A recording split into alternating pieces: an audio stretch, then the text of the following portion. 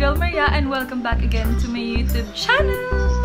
For today's video, ito yung aking part 2 nung kitchen haul ko. Kung napanood nyo yung part 1 ng kitchen haul ko, medyo mahaba siya kasi medyo madami yung pinakita ko. So, naisip ko na wag na siyang ituloy dahil gawan ko na lang siya ng part 2 kasi meron pang ibang product akong nabili for our kitchen na hindi pa dumadating that time. So, ayun. Ito yung part 2. So, kung hindi nyo pa napapanood yung part 1, ilalagay sa description box yung part 1. And so, baka magkaroon kayo ng idea kung ano man yung gusto nyo na mga pang-kitchen. Baka magkaroon kayo ng idea or may magustuhan kayo.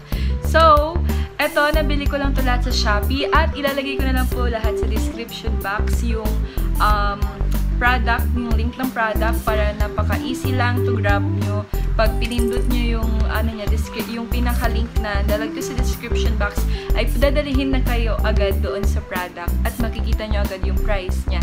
Yun. So, if you want to see kung ano yung mga napamili ko sa aking Shopee 5.5 pa rin and the part 2 ng aking kitchen haul, just keep on watching. Okay, so first, ito na unahin natin, yung malaki na lagayan na binili ko. Or ito yung kitchen rack na 2-layer. This is what it looks like. Color brown siya. Ang dalawa yung kulay nito, white and brown. But brown na lang yung available that time. So, ayun. So, okay, pumayag na rin ako. Tapos, medyo mahirap itong buuin. Wala kasi siya nung binili ko. Wala siyang instruction. So, kailangan mo ng patience sa pagbubuin mo ito.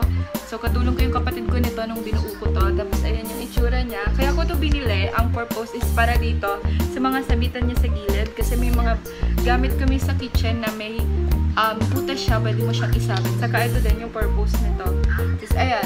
Lagayan to ng matatangkad na mga lagayan ng mga spices. And then, mga sauces. Tapos, dito yung mga spices and condiments na. Yun. So, eto, nakalimutan ko na yung price na to be exact. So, ilalagay ko na lang sa description box. So, ayan lang yung itsura niya. Ayan. Saktong-sakto to yung size na to dun sa kitchen namin. So, ayan. Nagustuhan ko siya. Okay, and next is eto, yung mga nabili ko na lagayan ng mga sauce or yung mga liquid sauce like yung toyo, suka, patis, ganun. Tapos, eto siya. Eto, bumili ako ng plain lang. Kasi, ang available lang nila na meron ng kasamang pangalan is yung sa vinegar, sa sauce, at saka sa oil. Tapos, andun yung sa oil. Tapos, ayan, eto nila, meron na nakalagay. Ito sauce, yung toyo. Ito yung vinegar, yung suka. Tapos, bumili lang ako ng plain kasi para sa patis. So, lalagyan ko siya kasi may binili ako na, yung parang label. Para dito, color black din siya, tapos nasusulatan. So, lalagyan ko siya ng fish sauce. So, ayan, ang ganda nito. And, tip ko lang kapag bibili kayo nito sa Shopee, isa-isa nyo siya bilhin. Kaya lang, kailangan mo na maraming voucher. Kasi kapag super dami, sabay-sabay mo sila binili, baka may tendency mabasag kasi magkapatong-patong sila during the delivery. So, ayun, isa-isa ko sila binili. Kaya, ayun, good thing, wala siyang basag. Super cute nito. As in, at mabigat siya. Tapos, hindi siya nagli-leak. Yung pag binuksan mo, walang magli-leak dito sa pinakabote. Doon talaga siya tutulog sa pinakabutas na para doon talaga sa paglabas ng mga sauce. Yan. Tapos, next na nabili ko is ito. Ito yung lagayan ng mga condiments like yung mga betchin, paminta. Ito 4 pieces na. Meron din 12 pieces, 6 pieces. Nakaset siya. Tapos, 49 ko lang ito nabili 4 na. Ito, green yung pinili ko. May red, may black. Diba meron mga nabibili sa SF na ganito. Tapos may mga yung garlic, ganyan. Yan siya. So, ito yung itsura niya. Tapos, ayan. Tapos, itak-tak mo lang siya. Ayan, maganda siya. Tapos, may labelan ko na lang siya kasi mayroon naman akong pang-label nga doon. Tapos, ayan. 4 pieces na siya. So, okay itong green kasi mas gusto ko yung green. Parang talaga yung nabibili sa mga mall.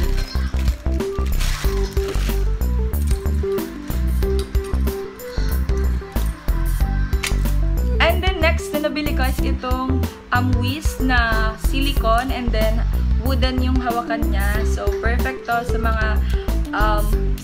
sa mga pan nyo na non-stick kasi silicone siya. So, sobrang cute nito. Yan. Kasamahan nga to nung mga nabili kong silicone silicone na spatula, kaya lang late to dumating. So, ayan. Ang ganda nito, oh, cute. Talagang bongga. Pang non-stick pan lang to, ha. Ayan. And then next is itong cheese grater na color black yung binili ko. Tapos sobrang cute niya, oh. Kaya ko ito nabili. Ayan. Ang cute lang niya. Tapos, ginagawa ko, dito ko siya isasabit. Ayan, diba? Perfect lang siya. Yon, diba? Ang cute niya. Tapos, next is ito. Bumili din ako ng bottle opener ba yun? Tapos, ayan. Napaka-cute lang. Black lang siya. Binili ko lang siya. Black din. Tapos, parang goma yung handle niya. Kasi minsan, wala lang. Bumili lang ako. Minsan kasi may mga debote din naman kami sa bahay, tapos kailangan mo ng ano, kunyari may mga beer kayo, kailangan mo tanggalan ng tansan, so ayun, meron ka. Then, eto, next, etong strainer, na-disappoint ako dito, ang laki niya sa picture, yun talaga, kailangan magbasa din kayo na description kapag bibili kayo ng mga gamit, sobrang liit lang niya. So, pwede ito pang bake, yung pang sieve ng mga harina, ayun.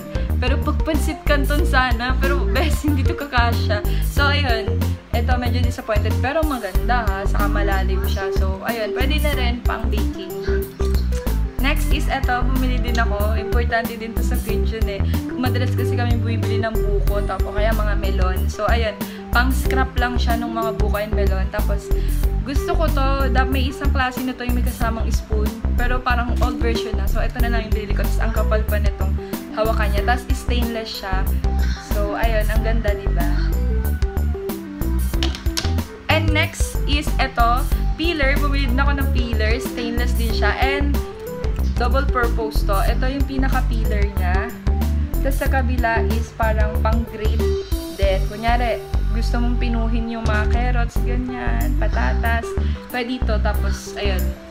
Sobrang easy lang siyang gamitin. Tapos, careful lang kasi napakatalim nito. Napakamura lang yata nito. If I'm not mistaken, wala pa sa 100. Tapos, ang talim-talim niya, tapos so good naman dahil hindi pa siya nangangalawang kahit nauurong na siya at nagagamit na. Ayun, so ang ganda nito. And eto na yung last na nabili ko. Ito yung silicone na spatula. Pang-bake din to, if I'm not mistaken. Kasi nagpaplano din akong mag-start mag-bake ulit. Natigil ako dati, nag-bake na ako. Nung high school pa lang ako, nag-experiment na ako. Natigil ako, sinasiraan kami ng oven. So, ngayon, nagpa-plan ako mag-invest ng oven and then mixer na hand mixer. So, ayun, sana mabili ko na siya para makapag-try ako nung gusto kong i-bake na cake na blueberry cheesecake. So, bumili lang ako nito. Cute nito, silicone ulit. Tapos, non-stick, pang non-stick to. Tapos, ayan, may sabitan siya. Black lang yung pinili ko. So, ayun, ang cute niya. Liit lang siya. And that is all for today. Yun lang lahat ng napamili ko sa aking Shopee 5/5 experience and the part 2 ng aking kitchen haul. So, kung meron kayong katanungan, just comment down below.